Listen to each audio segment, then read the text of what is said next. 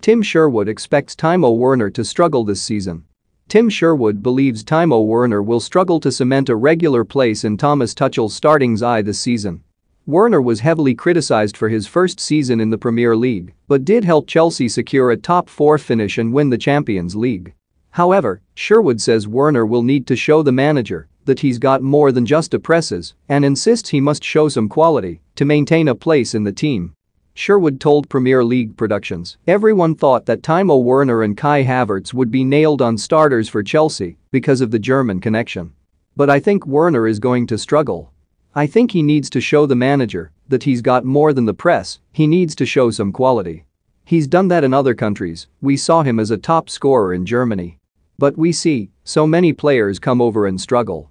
Sherwood also shared his thoughts on Saul, who struggled on his Premier League debut, playing 45 minutes against Aston Villa before being hooked off at half-time. Many Chelsea fans called his performance garbage, and he subsequently sat on the bench during Chelsea's opening Champions League fixture against Zenit St. Petersburg. Sherwood said, "Saul is a superstar in Spain with Atletico, he comes to the Premier League, and it was all too quick for him.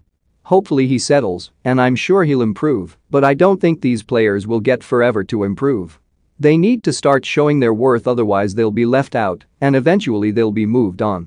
Chelsea manager Thomas Tuchel explained why he subbed Saul off during their 3-0 win over Villa by saying, "Well, it was hard to do it, but I had the feeling he struggled.